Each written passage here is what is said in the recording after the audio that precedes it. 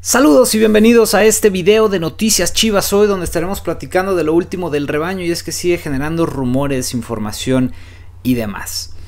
El arquero Carlos Acevedo está descartado para llegar a Chivas. El que podría llegar al Guadalajara es Omar Bravo. ¿Qué piensan de esta situación? Déjenlo abajo en los comentarios y con muchísimo gusto los estaré leyendo. Evidentemente Omar Bravo ya como entrenador, ya les platicaré un poquito más al respecto.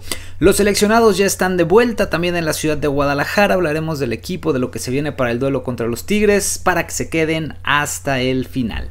Soy Jesús Bernal, es un placer que me acompañen en esta ocasión. Muchísimas gracias por el favor de su atención, por suscribirse, comentar, compartir, dar like. Cada vez somos más.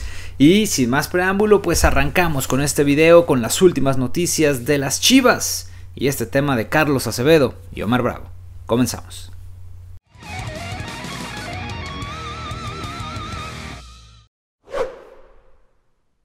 El día de ayer se disparó muchísimo este rumor de Carlos Acevedo, ¿no? De esta supuesta posibilidad de que viniera a Chivas. De hecho, en el video que grababa el día de ayer, pues les explicaba que la situación era compleja por dos temas. Uno, Raúl Gudiño se ha ganado la confianza de la directiva en primera instancia, lo cual evidentemente pues no les pone como prioridad el tener portero en estos momentos.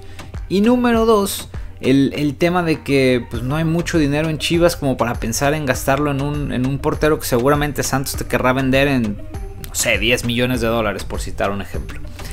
Entonces, bajo estos temas, varios colegas, al igual que su servidor, pues ya han salido a desmentir esta versión, a asegurar que no ocurrirá lo de Carlos Acevedo, que Chivas no está buscando un arquero. Y que parece le darán la oportunidad a Raúl Gudiño, ¿no? De que se quede. Lo que sí es que muy probablemente Toño Rodríguez y el Guacho Jiménez les den salida, para que entonces el tal Arrangel pueda subir al primer equipo y así generarle competencia a Raúl Gudiño, y bueno, que muy pronto pudiera tener su debut este cancerbero. Entonces así es como están las cosas. Lo de Acevedo pues fue por ahí un rumor, pero definitivamente no hay interés por ahora de la directiva de Chivas en contratar a este guardameta, que pues sí es bueno, pero tampoco me parece 10 veces mejor que Raúl Gudiño. Así es que por ahora, nada con Carlos Acevedo. Por otra parte está el tema de Omar Bravo, y es que el diario Universal, a través de su sitio web, en su versión digital, publicaba que existe esta posibilidad de que Omar se integre a trabajar con el equipo de las Chivas desde el plano del entrenamiento de los delanteros. Y más allá de que esa parte romántica de transmitir consejos y demás, no. Hay que recordar que Omar Bravo está preparado, tiene su título de director técnico, hizo esta carrera en Argentina, en la escuela de Argentina. Ya hizo sus prácticas, por así decirlo, con el equipo de los Leones Negros de la UDG, y ahora pues sería un reto interesante, ¿no? Que de acuerdo al Universal se lo podrían plantear a Omar Bravo. Habrá que ver si se da. Me parece que sería bueno, porque claro que Omar Bravo debe de tener esa capacidad para poder enseñar, no sé, los desmarques, los apoyos, la forma de moverse dentro del área, el remate, todo eso que requiere un centro delantero. Entonces creo que en ese sentido pudiera ser alguien que le aporte valor a los jugadores de Chivas con su conocimiento. Habrá que ver esta parte de transmitirlo, pero me parece interesante la intención y la postura, al menos, de traerlo, de acuerdo con lo que publica el Universal a través de su versión web. Veremos si al final se concreta, pero insisto, pues cómo no tener al máximo goleador de tu institución instruyendo a tus propios jugadores.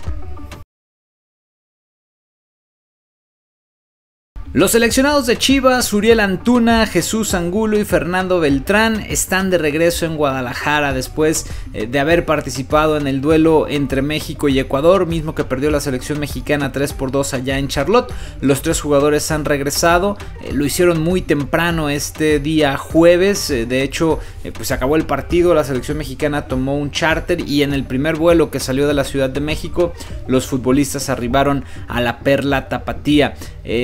Al parecer todo está bien, pero de todos modos, digamos, por protocolo les tienen que realizar una revisión médica. más que médica y sobre todo en el aspecto físico, a ver qué tan cargados vienen del partido y si están en condiciones de disputar otro duelo el sábado. La ventaja de Chivas, a diferencia por ejemplo del Atlas que juega el día de hoy o de los que tienen su partido programado para el viernes, es que es hasta el sábado, entonces los jugadores perfectamente tienen sus 48 horas de reposo para poder tener actividad intensa nuevamente. Lo más probable, o al menos lo que ocurrió en la fecha FIFA pasada, fue que trabajaron el jueves, les dieron descanso el viernes y el sábado, bueno, pero en aquella ocasión jugaron con Toluca en domingo. No, descártenlo, seguramente hoy, si les dan descanso será hoy, tal vez por la tarde hagan algo de regenerativo, no creo que bajando del avión ya los pongan a trabajar, y el viernes, bueno, de reintegrarse de vuelta con el equipo para tratar de ganarse un lugar de cara al partido contra los Tigres. ¿Cómo está la agenda de las Chivas en lo que resta de esta semana? Bueno, entrenamiento el día de hoy en las instalaciones de Verde Valle. Ahí estará trabajando el equipo durante el día de hoy. Después el viernes de nueva cuenta muy temprano tendrán su práctica en las instalaciones de Verde Valle, la casa de las Chivas, la casa de los entrenamientos del equipo del Guadalajara. Y ese mismo viernes viajan a la ciudad de Monterrey. Alrededor de las 2 de la tarde, 3 seguramente Chivas ya estará en su hotel de concentración. Y desde ahí metidos al 100 en el partido del próximo sábado contra la escuadra de los Tigres. Vital, fundamental, importantísimo el duelo para el equipo del Guadalajara. Habrá que analizar y ver lo que propone marcelo, michel, leaño para este compromiso. Y también estar pendiente con el tema de Alexis Vega, que hasta el día de ayer todavía estaba en duda, trabajando por separado. Me parece difícil que pueda llegar al juego del sábado, pero bueno, la posibilidad está y habrá que esperar lo que indique el cuerpo técnico y el cuerpo médico para saber si el propio Alexis podrá ser incluido en la nómina de jugadores para el partido de la fecha 16.